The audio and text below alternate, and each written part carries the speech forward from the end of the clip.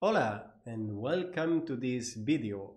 I am Javier Romero and here we are going to see the summary of this introduction of our tutorial on easy answer set programming.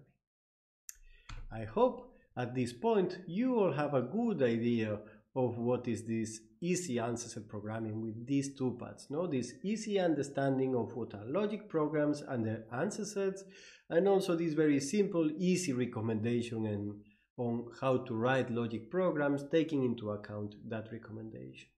So if we look a bit back on what we have seen in this part of the tutorial, we started seeing what are the answer sets of an easy logic program, and they are just the result of applying the rules in order, right? And here we tell that how do we apply the rules? So with choice rules, whenever the condition of the rule holds, then we may generate new answer sets. With normal rules, we must add new atoms to our sets. And with constrained rules, whenever the body holds, then it eliminates the answer set, right? And then here we talked a bit about what is to apply a rule in order. And this was that if a rule was applied in order, if for every predicate in its body, there are no rules with that predicate in the head left to be applied. And we have seen it going through the examples, right? Then we extended this also for logic program with recursive rules. And here the main idea was that sets of recursive rules are considered as a single rule that is applied repeatedly until nothing changes.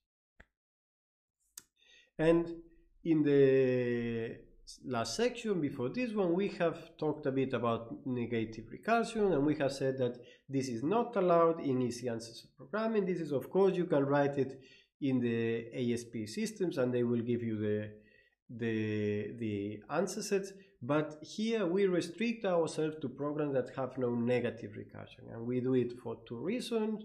The first one is that then the understanding of the logic programs is simpler, it's easier. And the second one is that any problem that we can represent with negative recursion, we can also represent it without it. So it's not really needed for solving a given problem. Good, so this was the understanding of logic programming, the answer sets. Now the easy recommendation, the easy advice on how to write logic programs. Look, then if the answer sets are the result of applying the rules in order, then just write those rules in order. Nice, so I think this was all for this introduction of the tutorial. I hope you have enjoyed coming with me through all these ideas and that now you have a clear understanding about them.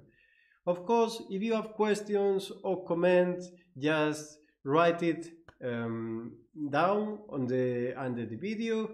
And yeah, then this finishes the introduction and I hope you like it, and this was it. Then stay tuned. Ciao!